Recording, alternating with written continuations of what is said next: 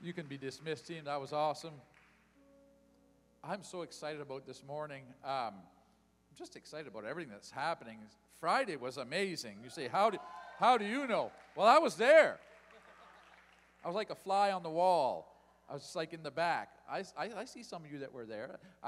I was there too. It was amazing.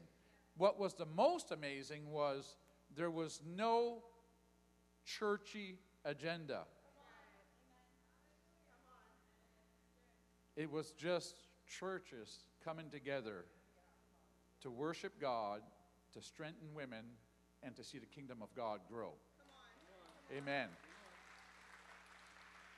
So I mentioned it last Sunday just in passing, but today I know I had people coming, which church is better? So I'm going to give you the skinny, okay? Is that an old word? Am I showing my age? So quite a while back, I was meeting with somebody at lunch, and they told me, you would probably be a great friend if you weren't so old. To which I said, what do you even mean? And the person asked me, well, how old are you? And I said, how old? You know, I hate it when old people are my age. It really stinks. Because that person said, how old are you? And I said, my age. And they went, no, they weren't being mean. They're a lot younger than me. That person might be here. But anyway. Oh, praise God. But we were talking about prayer and hitting the streets. And we've been talking about this for a while now. And then just a few months ago, before I left for New Zealand, it was an unfortunate day, and it was a really hard day that somebody that I was mentoring and was really pouring into passed away suddenly from an overdose. And it was a really hard day. And that day I was sitting with a few brothers, and Spencer Mason was one of them from GLAD. And we said, we got to do something. This is not, we got to do something like, let's come up with a program, and programs are great and all that's great. But we got to break the power of darkness that's over this city. And we got to do it in prayer. And I said, I'm in. And so we started talking about that, and next thing, others joined in. So Glad Tiding, Moncton Wesleyan, and our church, and Harvest House, we're all getting together on September 22nd. Mark the date. September 22nd, we're all going to come together. Now, you're all welcome to come, all prayer warriors. Now, I want to tell you how this is going to look so you don't think, well, I don't know about. So, not that you're not, but everybody's got a part to play, but everybody doesn't have the same part. And some are prayer warriors that just want to go in a prayer closet and shundai. What does that mean? They want to pray in the Holy Ghost. They just want to pray and intercede in their prayer closet. We're making room for that. Some of us just want to go and hit the streets. We're making room for that. So that day is going to look like this. At 5:30, September 22nd, we're going to meet at 108 High Street at the headquarters, the offices for Harvest House. And they're going to open up the building and chapel there for those that want to stay there and pray. I believe Jen's going to open the building, and there's going to be prayer. So all those that are prayer warriors that just want to get in there and pray in the Holy Ghost and pray and intercede for those going on the streets, there will be a big room there for you. And we're going to make our plan there. And then all those that want to hit the streets, boots on the ground, walk the streets. The Bible says wherever our foot treads, that belongs to us. So we're going to start treading. Amen. We're going to start walking some streets. And so we're going to go in groups, and we're not going to go the City Impact group and the Glad Tiding. No, we're going to get together. We're going to mix it up, and we're going to, come on. We want to have unity. And I don't know about you, but this stirs me up. That churches that just want to get together and be the church. Not with their flag or with their shirt that says who they are, but let's just go on the street and let's just take authority over the principalities and powers and rulers of darkness that have been killing our people on the streets, destroying lives. Enough is enough. And the church has decided enough is enough. Enough with the division. Enough with the my pew, your pew, my building, your building. Enough with that. Let's just be the church. Let's hit the streets and let's win our city. Amen. So September 22nd, 5:30, 108 High Street. Be there or be square. No. Okay. So just we wanted to make sure that everybody, because not everybody's going to go and hit the streets. So having said all that, I need to share this morning something that is needed in the body and that is needed if we're going to hit the streets. There's stuff that we got to know, right? And I want to talk about the gifts versus fruit. So there's the gifts of the Spirit. There's the gifts that came from Christ. Amen. And then there's the fruit of the Spirit. And we need to understand those things to properly operate as the church of the living God. You know, the gifts of the Spirit are important. Man, you're quiet. I thought we were Pentecostal here. Usually when you start talking gifts of the Spirit with Pentecostal, they're like, woo! Running around the building. No? None of that today? Okay. I'll run. No. So I want to talk about those things, and I want us to see the importance of those things operating in our lives and how we can do the work of God with those gifts operating. They are there to operate. Now, first of all, there's the fivefold ministry. Amen. Which is found in Ephesians. It is, now there are the gifts Christ gave. So these are not the gifts of the Spirit. They're the gifts that when Jesus came and died and rose again, he gave gifts. And this is the gifts that he gave to the church: the apostle, the prophet, the evangelist, pastors, and teachers. And if you keep reading, it is for the edifying and the building of the body for the work of the ministry. So people think, well, those are ministry gifts and those are the ministers and they're the ones that got to do everything. No. We're here as a gift to you. My wife and I are a gift to you.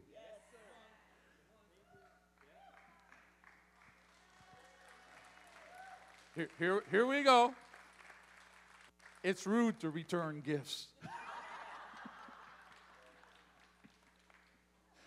Like it or not, smile and say thank you. You know when you get a gift at Christmas and you start making faces and that's not what I wanted?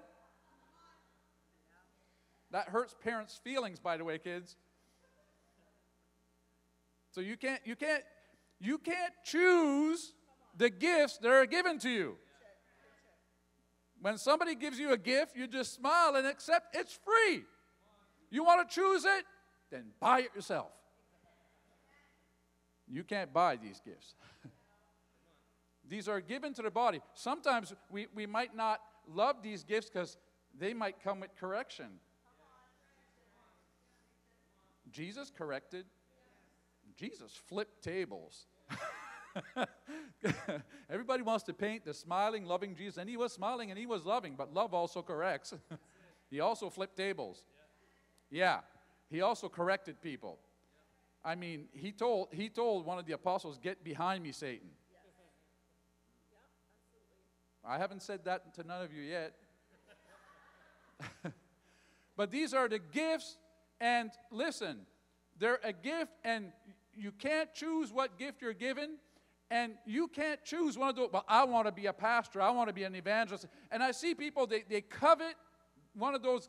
You can't covet those gifts because they're not for everybody. God chooses who he places these gifts on. And that gift will make room for you, not you make room for the gift. If that gift is on you, you don't have to go and announce it and blow a trumpet and say, "I'm prophet of the Lord," or "I'm this," or "I'm that." No, that gift will make room for you because it will be evident.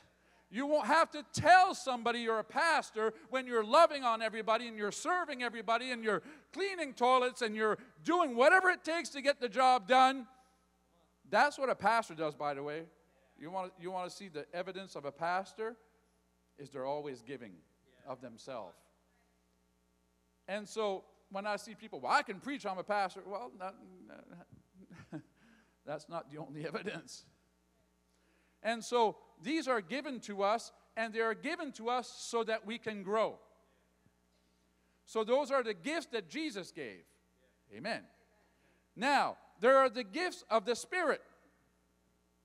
And they are found in 1 Corinthians 12. starting at verse 7, it says, "But the manifestation of the Spirit is given to each one for the Spirit, for the profit of all.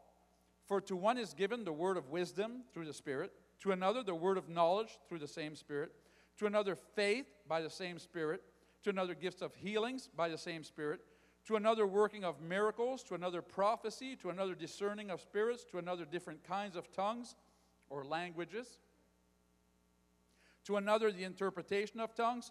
But one and the same Spirit works all these things, distributing to each one individually as He wills." And so these gifts of the Spirit are distributed to each one as He wills. So He will place these gifts on us. You feel it come upon you. When I have a word, it's not like I was thinking about this person and I figured something out in my head. No, it just comes upon you. And all of a sudden, you can have visions. You can have all kinds of stuff happen. I've seen sometimes before a service even starts, I see some of you and I have a word and I see it before it even happens. It comes upon you. It's not something you can conjure up or that you can make happen. Oh, well, God, I want to have a word of wisdom right now for somebody. It comes upon you. And it's used as needed. So, again, if you don't ever put yourself out there, don't wonder why the gifts are not operating in your life. Because they're not made to operate sitting at home watching TV. They're made to operate as you go out and you minister to people. As you put yourself in front of people. As you start to go into all the world and preach the gospel, the good news. And then those gifts can start operating. And they're not just for in the church. Look, I've had enough of showmanship with the gifts. You can get quiet, I don't care. Where it's only used in the church to attract the church, to show like how spiritual they are because they can prophesy. Look, that's all great that you can prophesy. What about prophesying at Tim Hortons on that person that doesn't know Jesus? What about operating the gifts outside the walls of this church? What about signs and wonders and miracles happening out there? What about you laying hands on the sick at the hospital? What about you operating in the gifts outside of the church where it's comfortable and they're singing the hymn and you're feeling just right? Because the gifts operated more outside of the synagogue than in the synagogue. Amen. And so if you're coveting these gifts, then you should be coveting going out there and praying for people and seeing things happen out there and your neighbors and at your workplace. And those gifts should operate everywhere that you're going because those gifts are needed for the world. And I'll give you an example. I had this man of God, and he was sharing how he was at a conference, and it wasn't a Christian conference. He was a businessman, Norval Hayes. Some of you might know the name if you're old like me. You young people never heard of him. He's not even alive anymore. But Brother Norval Hayes said, I'm at a conference for businessmen. And he was a great businessman. And he said, I'm trying to win this businessman to Jesus. He's sitting at my table. Then we go out for lunch. I'm sitting with him at lunch, and I'm telling you, I am pushing every button and pulling every lever and bringing every sad story I know and everything I got. I'm trying to get this guy to accept Jesus, and he's just like, nope, not interested whatsoever in your God. And he goes, we get back, and now he's sitting at another table because he's had enough of my religion. And he goes, I sit down at my table, and the Holy Ghost said, you need to go to him and tell him his wife and his son are going to hell, and it's his fault.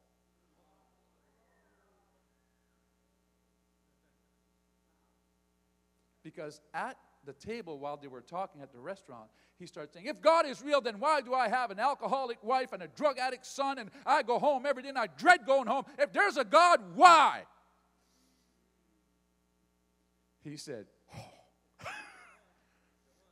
He said, I went there and I told him. And he said, he broke and accepted Jesus there as his Savior. He said, and then he went on home, and he was an atheist. He went on home and told his wife he accepted Jesus because she saw the smile on his face, and she accepted Jesus and got set free from alcoholism. And their son came home, and mom and dad that never talked because they were always angry are sitting there with a smile on their face, and the son says, what's going on? And they said, we accepted Jesus, and the son accepted Jesus and got set free from drugs. Come on. All of that happened because one gift operated through a man And what he tried, everything he knew to do didn't work, that one gift did in seconds. I always liken it to this, like building a house with hand tools. It can be done with a hammer and a handsaw. Come on. It can be done. It's going to take quite a while. But if you got power tools. I used to work roofing when I was out west. We did cedar shakes. And our team, our crew, was kind of the misfits, and they didn't give us nothing. So it was like, fend for yourself. So we had our hatchet and our pouch and our nails, and away we went, and we did roofing. The other team, they had the power ladder, so they didn't have to carry the bundles up top. They had power tools, like they had air nailers and all that. They could do 3 roofs to our one roof with power tools. Why would you not want to operate in the gifts of the Spirit? It'll lead more people to Jesus. That man would have left there unsaved if that gift didn't start operating. And he yielded to that gift and spoke what the gift said, and the gift operated through him, and everything changed. And so the gifts are very important. It's important that the Bible says, covet the gifts. Like, look for the gifts. Pray in the Holy Ghost and ask for the gifts to operate in your life. I ask all the time, Lord, I want to walk in the prophetic. I want to walk under the anointing and the mantle of the Holy Ghost. I want to see people's lives change because I had a word for them. It's exciting when you have a word for somebody and their life is transformed and changed because of it. It's amazing. It's amazing when you lay your hands on the sick and they recover. And miracles happen. Praise God. And God puts that anointing on you. I'm telling you, like, he can put an anointing on you, and all of a sudden it's not even you, and it's not even your faith. It's just like it comes upon you. It's the gift of faith. And then, I remember one time, it came on me, and I could feel it coming on me, and I heard the Holy Spirit say, choose your words right now. Because the gift of faith is upon you, and what you speak, you will have. Don't speak the problem. Speak the answer. I was going through stuff. And we sang that song today. My wife kind of felt led to get them to sing that song. That song just messes me up every time. Because all I can see is looking at the sun and then trying to look at something else after. And all you can see is the sun. And all of a sudden, what's right in front of you, you can't see because you're still blinded by the glory of the sun.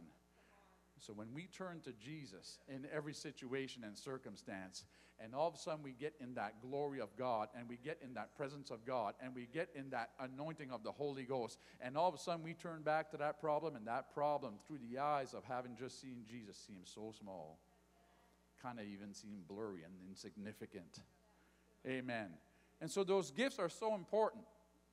So the gifts of the Spirit is something that comes upon us, and that we are used in this. Amen. But then there's the fruit of the Spirit. Say, what's the difference between the gifts and the fruit? Well, Galatians 5:22 and 23 says, but the fruit of the Spirit, same Spirit, one's a gift, this is fruit. The fruit of the Spirit is love, joy, peace, long-suffering, kindness, goodness, faithfulness, gentleness, self-control. Against such there is no law.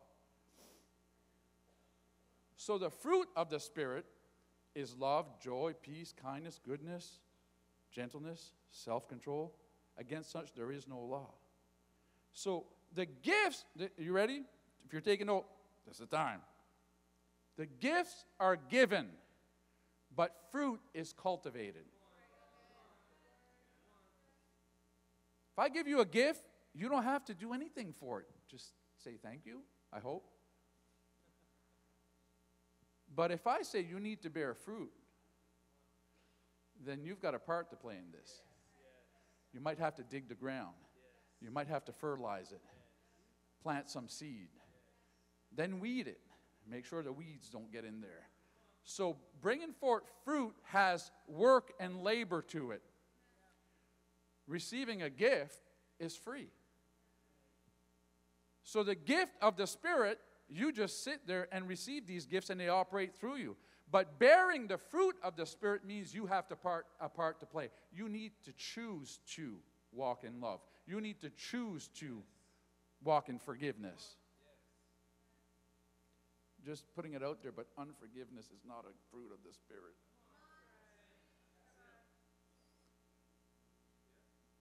If that's the fruit you're bearing, it's not a fruit of the Spirit of God.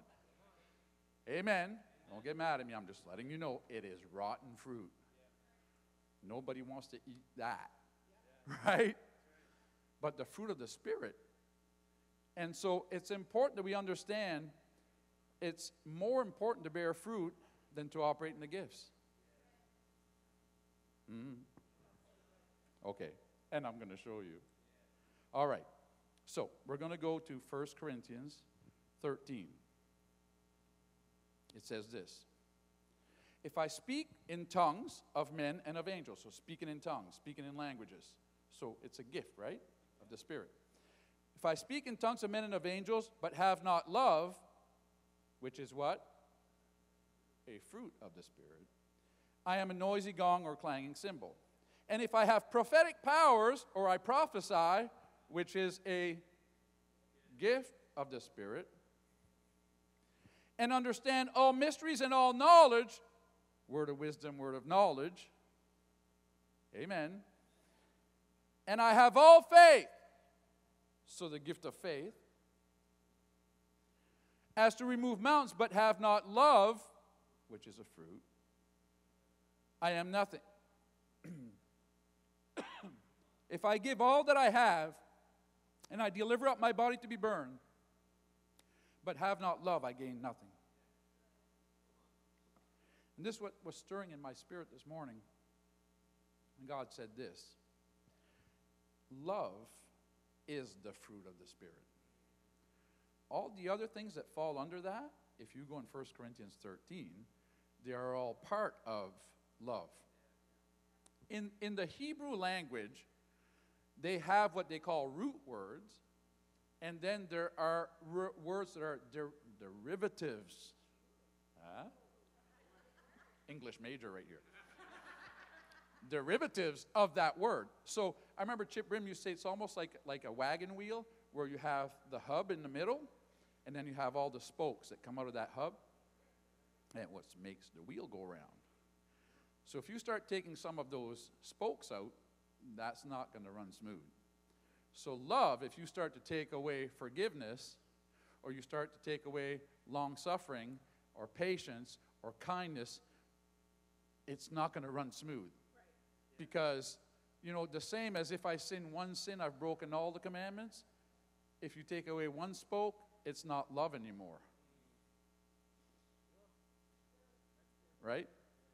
And so God tells us this. He says, okay, I got to go back to 1 Corinthians. You've got to see this, because this is how he showed it to me. He said, if you replace the word love with fruit, okay, because love is the fruit, okay?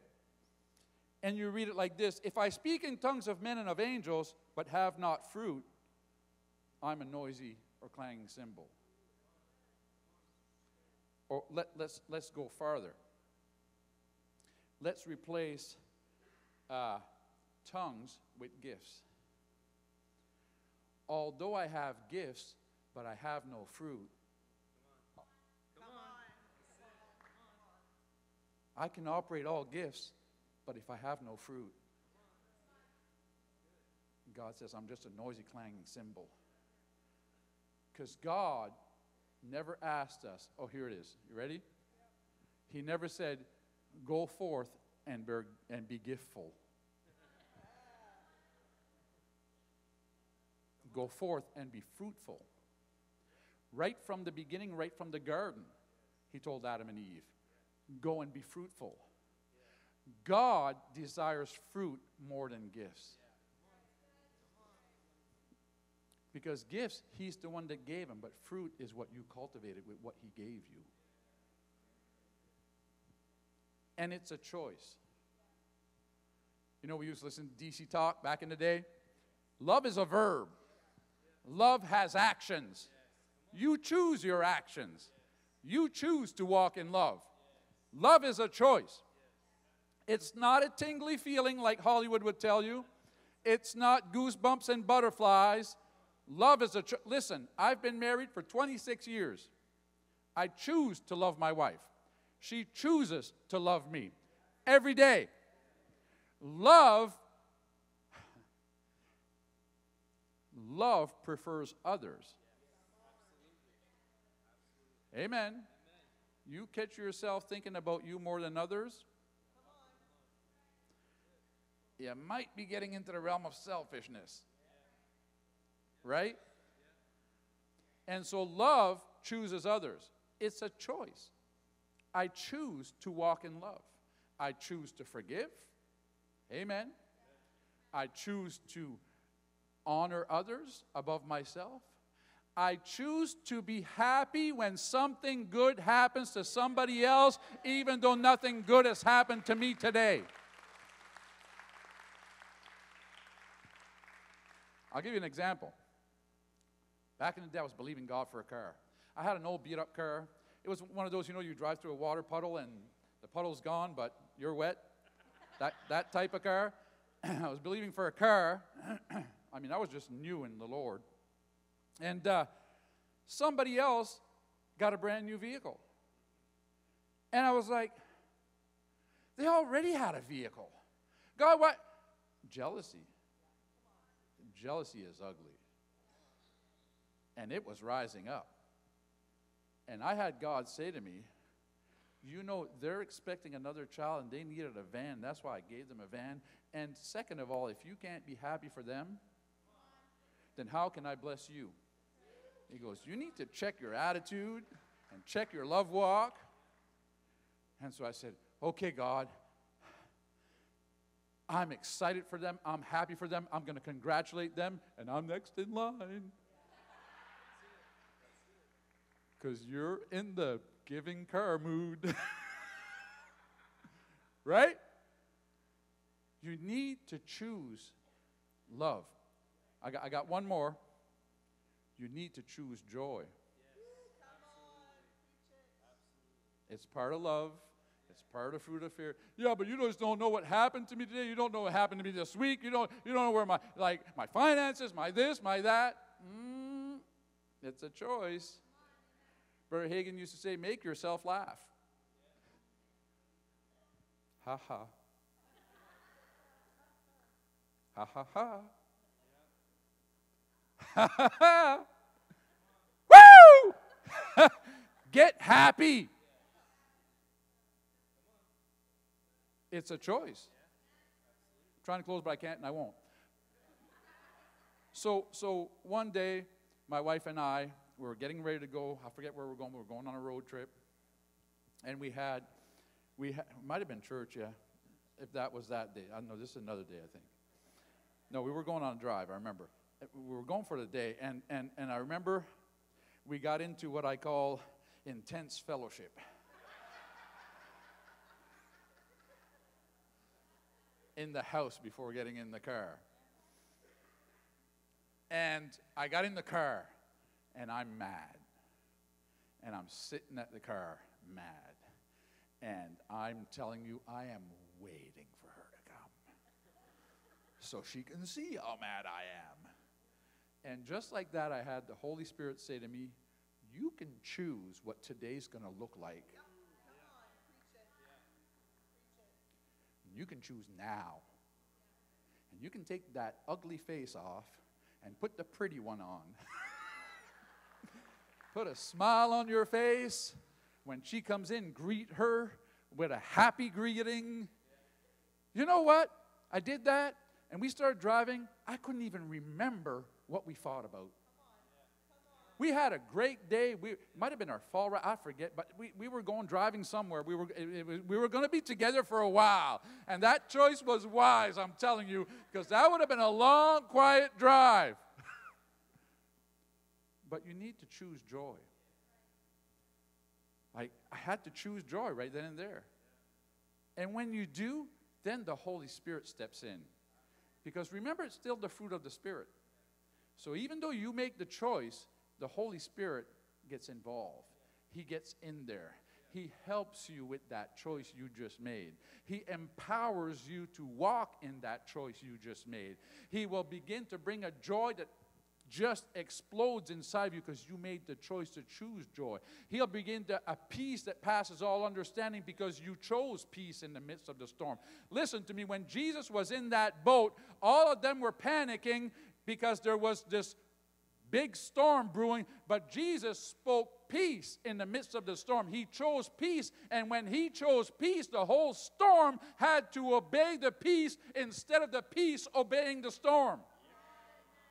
Stop allowing situations and circumstances to cause your joy to obey it instead of your joy causing that situation and circumstance to obey you. Amen. Choose joy. Choose peace. I got one more, and then I'm honest, I'll let you go. So I had this thing called impatience. Oh, it was bad.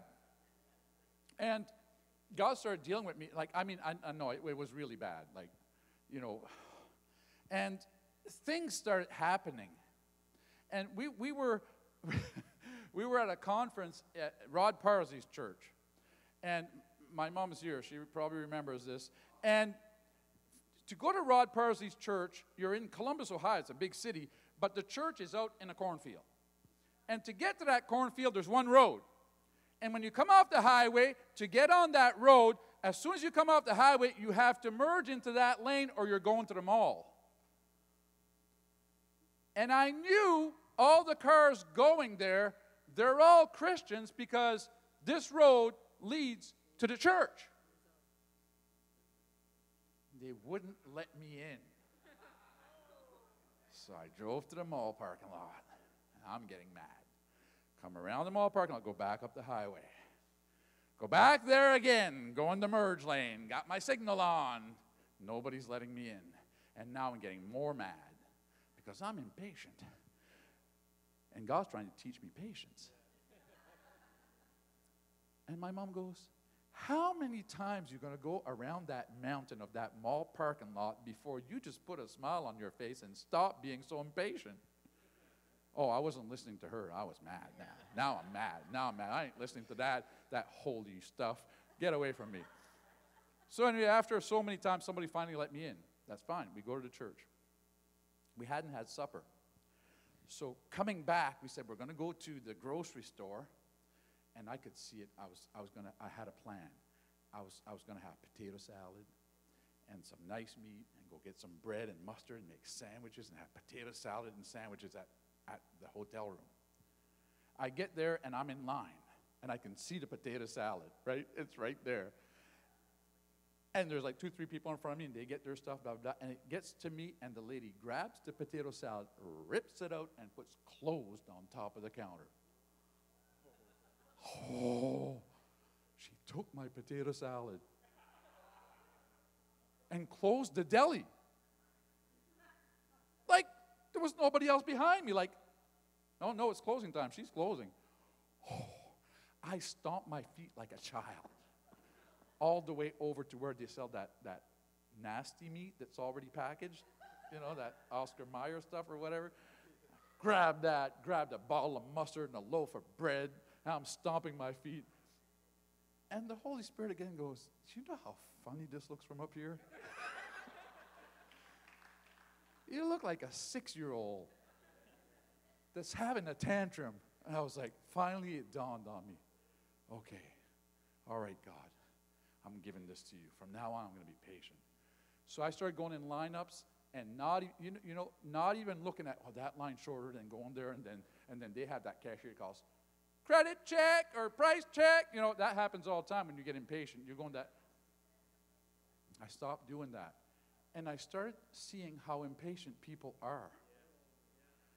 And I started going, that was me. So that's what I portrayed to others as trying to portray a child of God that has peace and joy and Jesus is great and my life is great. And I'm stomping my feet down aisle number 5 because I didn't get my own way. It's a choice. So I started to have this choice called patience because it's part of the fruit of the Spirit and it's part of love. And I started going, I'm going to sing hymns. I'm going to smile. I'm going to be happy in that line. No matter how long that line is, no matter if that person has 3 price checks, I'm going to be happy. I'm going to choose to be patient. And that thing broke off of me. It did. Sometimes it tries to creep back up, and I choose to cast it down and say, no, I'm not being that person again. I'm not being that 6-year-old stomping. That's not happening again. You have to choose love. And that's how you cultivate the fruit of the Spirit. You choose to cast down those things. You choose to have patience. You choose to have joy. You choose to have peace. In the midst of a storm, you choose to have peace. In the midst of all that life has thrown at you, you choose to have patience. You choose to bear fruit even when all around you the situations are saying you're not going to bear that fruit, you're going to bear the other fruit. And you make that choice. No, I am going to bear the fruit of the Spirit no matter what life looks like, no matter what's thrown at me, no matter what the enemy's doing, no matter what's happening around me, I'm going to walk this out. And I'm going to bear fruit. And I'm not going to stop bearing fruit because God said be fruitful. More than he said be giftful. Amen. And that's why he said you can operate all the gifts, but if you have no fruit, are you really useful? Because people want fruit. They want to partake of the fruit that's hanging off of your life. Amen?